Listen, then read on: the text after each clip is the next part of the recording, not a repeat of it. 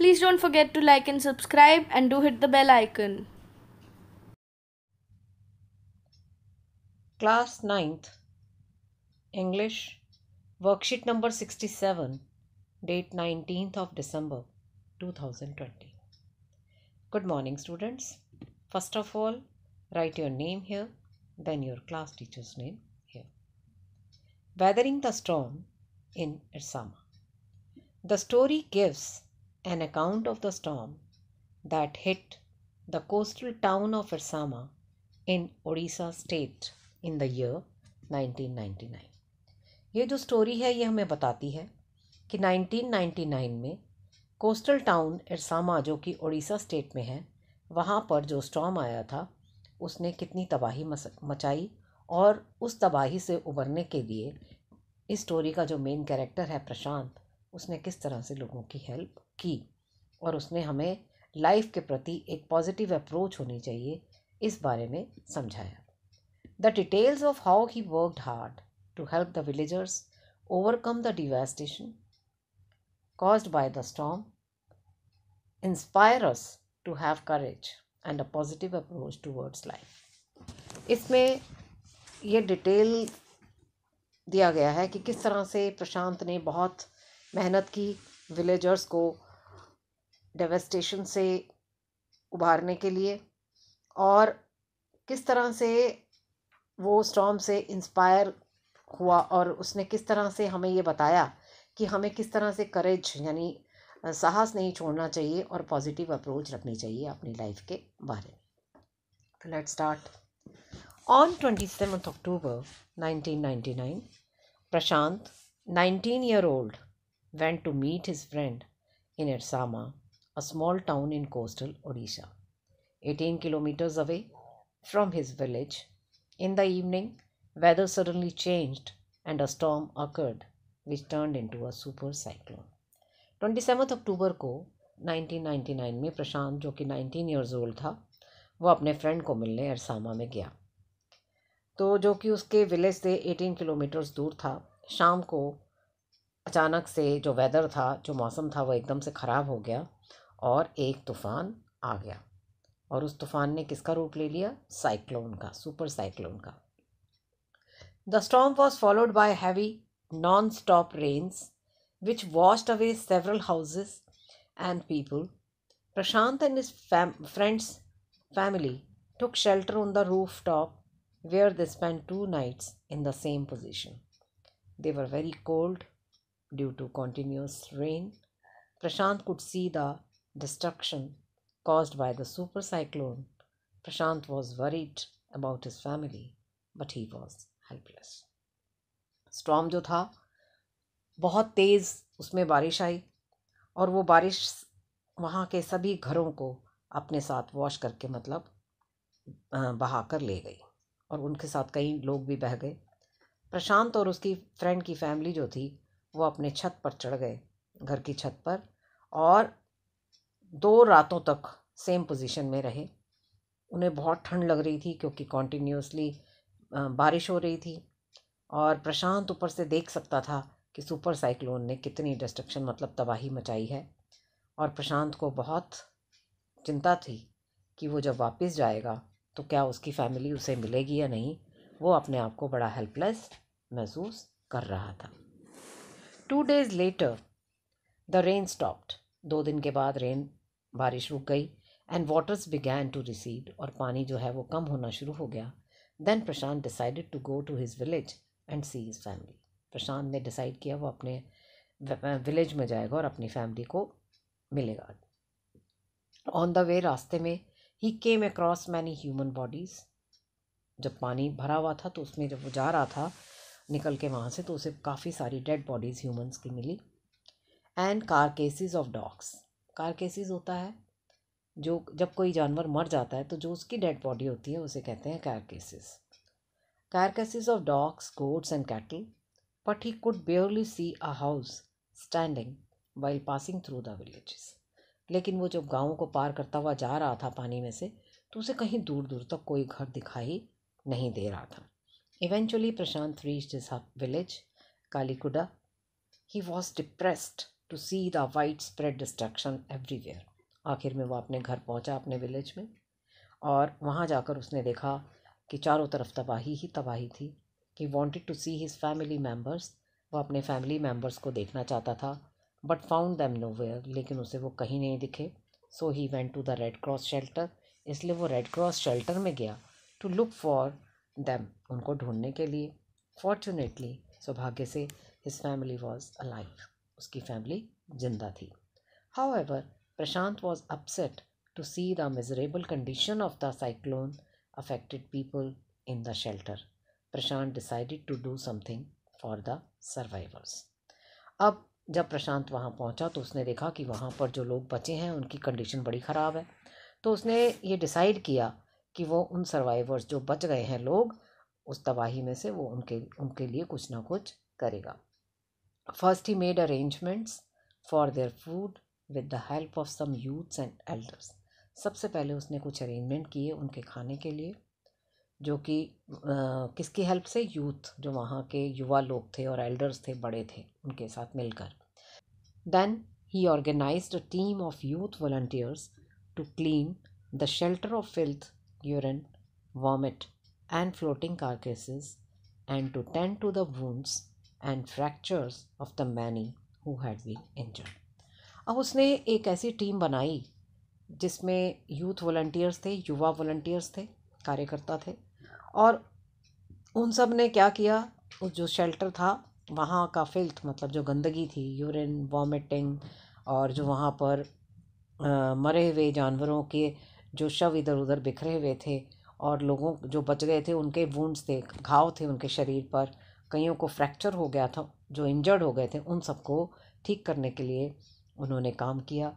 On the fifth day, 5वें दिन, a military helicopter dropped some food parcels. Military helicopters ने ऊपर से खाने के पार्सल्स फेंके, but it did not return. लेकिन वो वापस नहीं आए. प्रशांत and other devised a plan to attract the attention of the helicopter.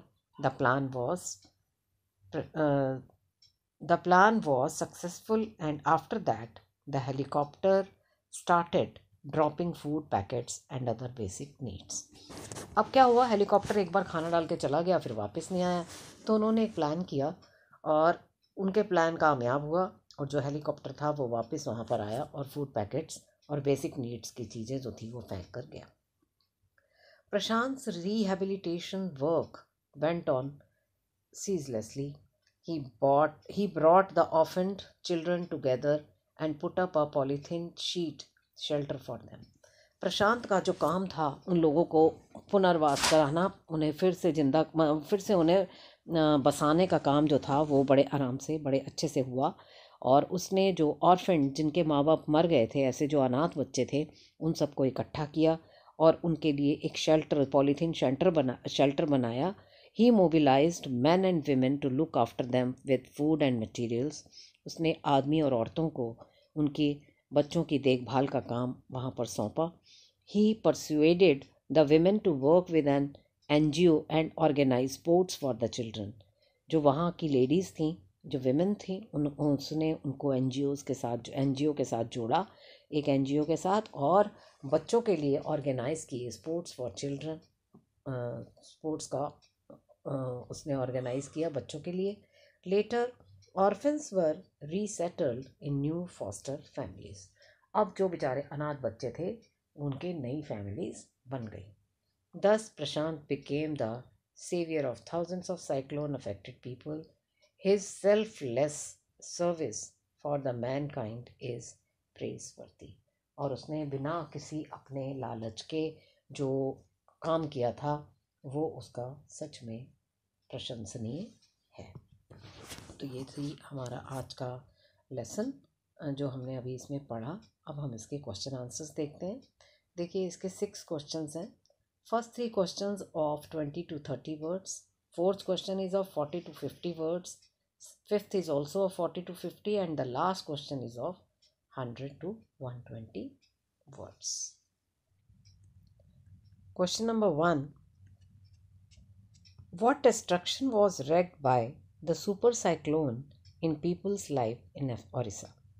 Orissa के लोगों पर उस सुपर साइक्लोन का क्या असर हुआ, उसने क्या क्या तबाही मचाई? It was a devastating storm which washed the houses away and destroyed hundreds of villages. वो बड़ा ही तबाही मचाने वाला स्टॉर्म था, एक तूफ़ान था जिसने हज़ारों घरों को अपने साथ बहा कर ले गया पानी में, और उसने डिस्ट्रॉय कर दिए, तबाह कर दिए, नाश कर दिया हंड्रेड्स ऑफ विलेजेस का. It killed thousands of people and uprooted a large number of trees. उसने हज़ारों लोगों को मार डाला और बहुत से पेड़ जो थे वो अपरूटेड हो गए, मतलब जड़ से उखड़ गए. Next question. Why was Prashant upset to see the conditions in and around the shelter home? Prashant upset क्यों हो गया शेल्टर होम में कंडीशंस को देखकर? प्रशांत was upset to see the miserable condition of the survivors and lack of facilities and sanitation in the shelter home. प्रशांत बहुत upset हो गया जब उसने बहुत ही बुरी हालत में देखा सर्वाइवर्स को, जो जिंदा बचे थे लोगों को, क्योंकि उनके पास फैसिलिटीज़ नहीं थी, वहाँ सैनिटेशन सफाई नहीं थी शेल्टर होम में. ही formed a team of volunteers to clean the shelter.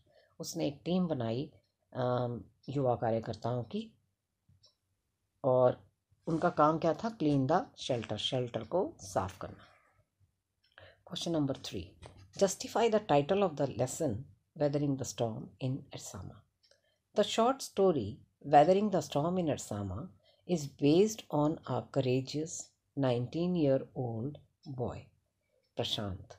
Since the story speaks about the efforts of the people to overcome destruction caused by the storm, that is why the title is appropriate.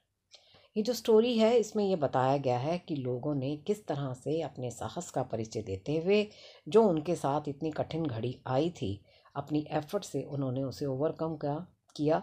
उस destruction से, वो जो तबाही हुई थी storm के कारण, उनको उन्होंने ओवरकम किया, उन पर जीत हासिल करी और उससे बाहर उभरे, और इसीलिए इसका जो टाइटल है ये अप्रोप्रिएट है.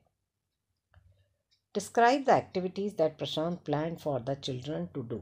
उन्होंने बच्चों के लिए क्या एक्टिविटीज़ प्रशांत ने डिसाइड की थी, प्लान की थी? प्रशांत found that a large number of children had been ऑर्फन्ड. प्रशांत ने देखा कि हज़ारों बच्चे जो हैं, काफ़ी बच्चे जो हैं वो ऑर्फन्ड हो गए हैं, अनाथ हो गए हैं. He brought them together and put up a polythene shelter for them. उसने उनके लिए एक अलग से शेल्टर बनाया, इकट्ठा किया उन्हें. ही organise cricket matches for children. उसने बच्चों के लिए क्रिकेट मैचेस शुरू किए, ऑर्गेनाइज कराए. प्रशांत try to set up those children in new foster families which consisted of childless widows and children. उसने नई फैमिलीज़ बनाई जिसमें जो बच्चे थे उनके पेरेंट्स नहीं थे, और कुछ ऐसी विडोज थी जिनके बच्चे नहीं रहे थे, तो उसने उन सबको मिलाकर फैमिलीज़ बना दी. Next question. How describe how Prashant planned to clean around the shelter and why he thought it was important. प्रशांत ने किस प्रकार से प्लान किया शेल्टर को साफ करने के लिए, और उसने ये क्यों सोचा कि ये बहुत इम्पॉर्टेंट क्यों है? ही formed a team of volunteers to clean the shelter. उन्होंने एक वॉलंटियर्स की टीम बनाई शेल्टर को साफ करने के लिए. दे tended the wounds and fractures of those who had been injured. और जो लोग घायल हो गए थे उनका इलाज करने का भी उन्होंने काम किया. It was important to uplift the spirit's of the inhabitants emotionally, physically and psychologically. क्योंकि जो लोग सर्वाइवर्स थे, जो बच गए थे, जिनका नुकसान हो चुका था, उनको इमोशनली, भावुक रूप से, फिजिकली, शारीरिक रूप से, और साइकोलॉजिकली उन सबको सपोर्ट देना बहुत ज़रूरी था. Next question. Prashant took on the role of an effective leader when his village was hit by a super cyclone. Super cyclone ने जब हिट किया था तो प्रशांत ने एक इफेक्टिव लीडर की तरह काम किया था. What are the qualities which make a good leader? ऐसी क्या क्वालिटीज़ होती हैं जो एक अच्छे लीडर में होनी चाहिए? Share about a person whom you know became a leader for the people and how. ऐसे एक लीडर के बारे में बताइए. To become a leader you need to have lots of qualities, आपको बहुत सारी क्वालिटीज़ आप में होनी चाहिए। The first quality is self confidence. सबसे पहली क्वालिटी क्या है? Self confidence. Anything is possible when you believe that you can do it. जब आप ये सोचते हैं कि आप ये कर सकते हैं तो कुछ भी हो सकता है। A good leader inspires other people. एक गुड लीडर जो है वो दूसरों को इंस्पायर करता है, प्रेरणा देता है। Suppose you are starting a new company. मान लीजिए आप कोई नई कंपनी चलाते हैं, स्टार्ट करते हैं। You have to motivate and inspire your employees positively to get their best performance. तो आपको क्या करना होता है? आपको मोटिवेट करना पड़ता है, इंस्पायर करना पड़ता है अपने एम्प्लॉयज़ को, ताकि वो बेस्ट परफॉर्मेंस दे सके। If you are self confident, अगर आप सेल्फ कॉन्फिडेंट हैं एंड ऑनेस्ट और ईमानदार हैं, then success will come to you automatically. तो सफलता स्वयं आपके पास आती है। My head of the school is one such leader who sets a new example every time. हमारे स्कूल का जो हेड है वो एक ऐसा ही लीडर है जो हमेशा ऐसा हमारे सामने एग्जाम्पल रखता है। Our school and students are on top because of her able leadership and support. और हमारा स्कूल और हमारे स्कूल के स्टूडेंट्स जो हैं वो टॉप पर रहते हैं, क्योंकि हमारे हेड की जो लीडरशिप है और उनका सपोर्ट जो है वो हमारे साथ बना रहता है। अब आपके लिए एक कैब मैसेज है। Wash your hands with soap and water regularly. अपने हाथ साबुन और पानी से रेगुलरली धोते रहें। तो ये थी हमारी आज की worksheet. I hope you enjoyed the session. Thank you. Have a great day.